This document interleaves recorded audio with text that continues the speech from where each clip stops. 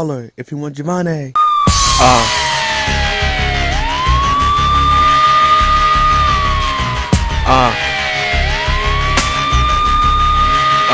Check it out. Go grab a box of cereal so you can enjoy the video, and after it, hit that like button, plus make me a baby muffin. I almost forgot. Don't get triggered, and if you do, go grab a box of Snickers. I am very controversial. I mean, look what man happened to my man Herschel. That's it. I'm not really a rapper, you know. I'm more of a beatboxer. So, I really got nothing else to say. So enjoy the video. Peace. Wait a minute. Come on, Spidey. Figure it out. Wait a minute. Really? That's not the real Liz Anya. Unless, what if she's a real person in this universe now? What? But, what has just happened? Liz Anya, from That's So Raven, has come back to Raven's home. However, she's not dressed by Raven's someone. Wait, I couldn't tell. Maybe because they were in the same shot. Like, maybe they did some CGI, like, they was able to get them in the same shot. But, wait, what? She's a real person now? So, I was thinking, like, as I saw this, that, what if she was a real person back in the, That's So Raven episode? However, she wasn't really famous. Like, let's just say she was known by 10 people. But as time goes on, so by Raven's home now, she's famous. But then brings it up. Why does she look like Raven Baxter? Why does she look like Chelsea Daniels? But then you just like say, of course she's a real person now, because that third person doesn't look like the guy who's gonna be mentioned. So I hope. So I'm assuming they're gonna come back in season 2, whether for a cameo or one episode. I would just have to say, this episode is the best one. And this has to be my highest grade on all of them. I give this episode a 8.5 out of 10. 85 out of 100. I give it a B. And after that season 1 finale, I look forward.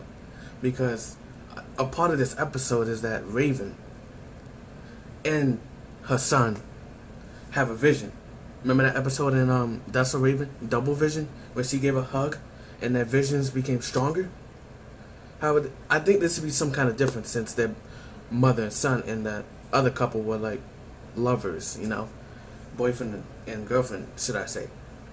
But, so let's see more of the Double Vision next season. And by the way, I will probably do a What I Want in season 2. And by the way, they mentioned the Chill Girl. So another thing that's happening in season 2 is like she's gonna go back to the Chill Girl because she got fired from the woman. I always forget her name. I didn't really care about her. Even the assistant, I didn't care about her. But here's how you start season 2. She's gonna walk up to the Chill Girl. Say, oh, I haven't been here in years. And then she's gonna go inside. You're gonna see the dad, the mom, and probably somebody who's to be mentioned. No, I'm just kidding. You'll probably see Corey there, who has a different job, probably. He's having a different job, but he still works there every once in a while, because this is family. This is our legacy. But yeah, Nia was absent from this episode.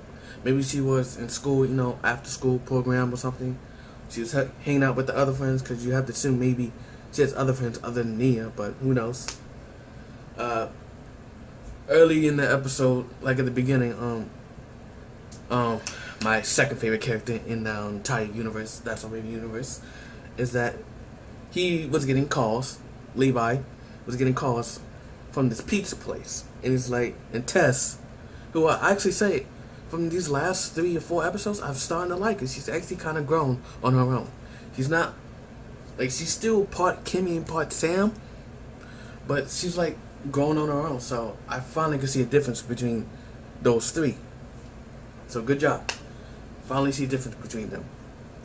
So Tess says, and you finally deserve the name Tess. But she says, Levi, let's actually deliver pizzas. And he says, okay, let's do that. And so Chelsea gets in on it, and she's like, I'm the only one who could blah blah blah and blah blah since I'm the adult here.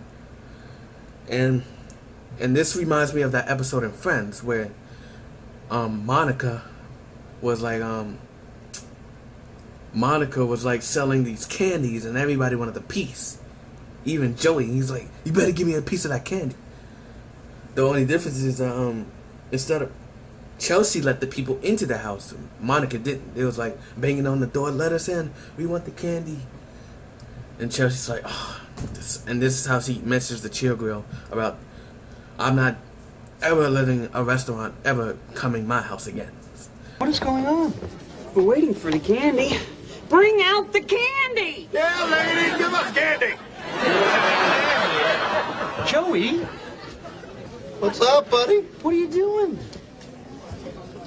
Winning the candy. Okay, guys, the candy is coming. I just need another 15 minutes for the chocolate to cool. Ray, thank goodness you're here. Listen, I turned our apartment into a restaurant, but I can't keep up with the orders, and our diners are angry, and our staff is up way past their bedtimes. Yo, Red, I got orders dying in the window. No! Listen, Ray, I think it's time I get a job. I don't think it should be running a restaurant in our living room. Yeah, probably not.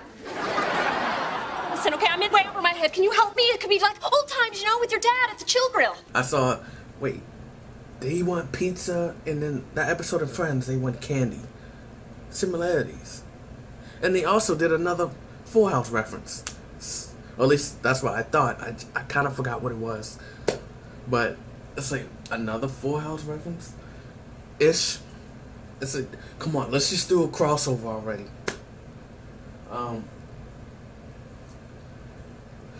So yeah, this episode was good. I look forward to, you know, Lasagna to return. So yeah, I think that's it. 8.5 out of 10. And look forward to when I do what I want in Raven's Home Season 2. So, into the Season 1's finale of Raven's Home. You're a nasty little bugger. Boo.